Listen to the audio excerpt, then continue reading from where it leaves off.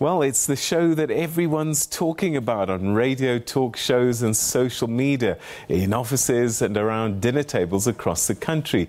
The Tinder Swindler. Yeah, that's Netflix's runaway success of the year so far, clocking 45.8 million hours watched worldwide in its first 5 days and hitting the top 10 in 92 countries, South Africa included. So the debate and the interest around this lies in the swindling of Simon Leviev, who sparked comments that women should have known better. However, psychiatrist Professor Renata Schoeman and head of healthcare leadership at the University of Stellenbosch Business School says that it's not as straightforward as assuming that women were merely gullible. Professor Schoeman noted that it's difficult to catch a psychopath in the act. Well, Professor Renata Schoeman joins us now to talk to us a little bit more about this. Thank you so much indeed for joining us and welcome to the program. Good evening, Peter.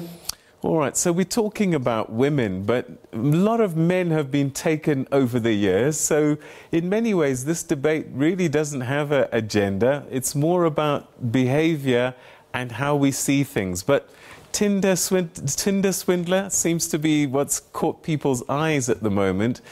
What are your first impressions about the, inverted commas, gullibility of some of the women that were taken? I think all of us have a knee-jerk reaction and think, oh, sure, couldn't they see what's going on? It's too good to be true. Shouldn't that have set out some alarm bells? But as you said, through the years, many people have felt victim to different kinds of deceit, whether it's credit card numbers that you share with someone, whether it's your property that you swindled from. So it comes in various ways. And the problem is if there's psychopathic behavior involved, as in this case, there's absolutely premeditated, well-strategized plans and waterproof explanations or seemingly waterproof explanations for the things that don't add up.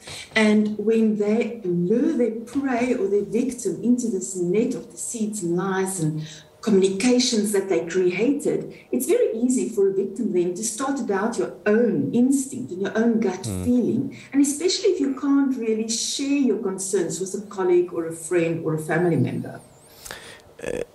The people who do the swindling, are they quite careful about the type of person that they go after? Because some people are more vulnerable than others?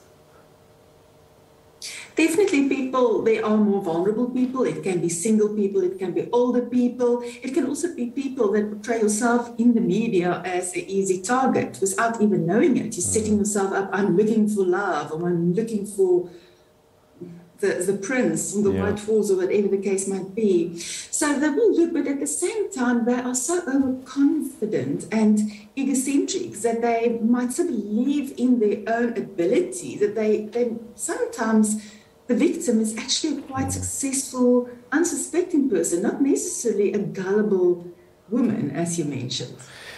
So what are the signs that we miss? Because I'm thinking that, you know, they say if it's too good to be true, then it's probably too good to be true. And yet we get taken by these things. Is it part of our psyche to override that which we probably on another day would have alarm bells going off? Is it ambience? Is it atmosphere? What plays in that we start to ignore the flags? Yeah, I think it goes on two sides. If you look at the social brain, we are programmed to trust people. That is the basis of building relationships. So all of us have that capacity to trust people, and sometimes we trust the wrong person. But in the terms of the psychopath, they have such clear strategies that it's very, very difficult to expose their deceit, especially if you feel embarrassed maybe about it. But there are certain red flags. It's very important. As you mentioned, if it seems to be good to be true, it most likely is too good to be true. If you feel in your gut that something is not right, trust your gut instinct. But then there's also some other telltale signs. If you meet someone and they're all about the materialistic goals they've achieved and flashing their success, Instead of talking about their goals, their dreams, their journeys, their families, the books that they've read, that's already something that you must doubt or have alarm bells about. The other thing is, if it's people that you know that is impulsive, or they don't have stable networks of friends or colleagues or families, they're often loners in a way. That must also be something that you are, raising your suspicions. And then also when you observe behavior that is very flamboyant, very flashy, and you can't back it up with evidence, and also people that can become very, very cross if you do not fulfill their demands, and they call it a rage, and they might just reject you then if you don't fulfill their needs anymore. Could self-esteem be a factor where you're suffering from self-esteem issues and this person then offers some kind of affirmation or proof that you are beautiful, that you are attractive, that you are worthy? Yes, but it's not necessarily only a self-esteem issue. I think someone with a self-esteem issue are more vulnerable. But all of us like to feel appreciated. We appreciate hearing words of affirmation or deeds of service, or seeing that someone is going to a certain extent to do something for us, to make us feel special. So that's a basic human need again. It doesn't mean that you have a poor self-esteem. But yes, if you do struggle with that issues, you might latch on to this behavior more easily. The word psychopath has come up a few times, and I just wonder, what is different about a psychopath that makes it harder for us to track? So from a psychiatric perspective, the correct terminology is an antisocial personality disorder. That's how we diagnose it. But if it then entails all this criminal behavior, we tend to talk about a psychopath. And not all psychopaths has a criminal record, and vice versa. But when we look at the definition of a psychopath or antisocial personality disorder, it's people that is purposefully deceitful, they are callous, there's no remorse, they can be impulsive, they have an inflated sense of importance, they're manipulative, they are going to extreme extents to create the scripts to mislead people. We also have people that have characteristics of it, which is what we call the curse of confidence, which we might find in the corporate psychopaths, which is overlapping then with things like the confidence and maybe the courage to take certain business decisions and the charisma. But once again, many successful people out there that are confident, that have the charisma, doesn't mean there's something pathological about it. The psychopath really, it's out on a deceitful intent, the lack of remorse, the callousness, the lack of forming that good, healthy interpersonal relationships. I mean, there are, I've watched a little bit of this program, and for me, it started to unravel the moment someone who's supposedly rich is asking for money all of a sudden. I mean, that really should be an alarm bell straight away, isn't it? I mean, why would you then keep on giving this person money? I think you must remember that it didn't happen right in the beginning of the relationship. So at that stage when it started to happen, the ladies that was involved, but there's also if you followed some of the media, it seems like there's also been men involved in terms of a friendship, type of trust relationship.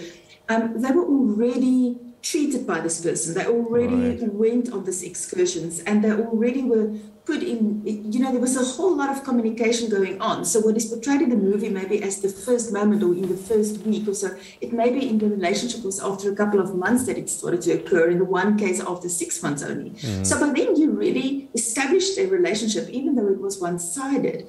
And then given the identity that it formed in terms of the diamond trade, we're all a little bit scared about it. We all know that there might be things involved there or scary elements. And I think that played into the script, also how that is even portrayed in previous movies in terms of what you believe. It's dangerous business. Yeah. So when the incidents come in the emergency rooms and the accidents and the threats, it could seem quite real if you already formed that attachment with someone that you think you love or that you think loves you. All right, we're talking about women being taken, but I think it happens far more on the other side where men are being taken. Men put up pictures of beautiful women on social media, start conversations with men, and men just believe that they're speaking to this gorgeous Russian model. Don't think for a second that this is a scam. And before you know what's happening, they're sending money for air tickets and so on and so forth. And I once heard a person say that, you know, if I started a business, I'd only hire beautiful women as salespeople because men find it hard to say no to beautiful women.